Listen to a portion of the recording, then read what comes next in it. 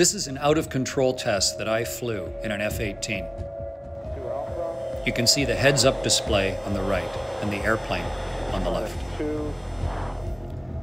I fell 2 miles in 30 seconds. The airplane yawed violently to the right and then whipped back left again.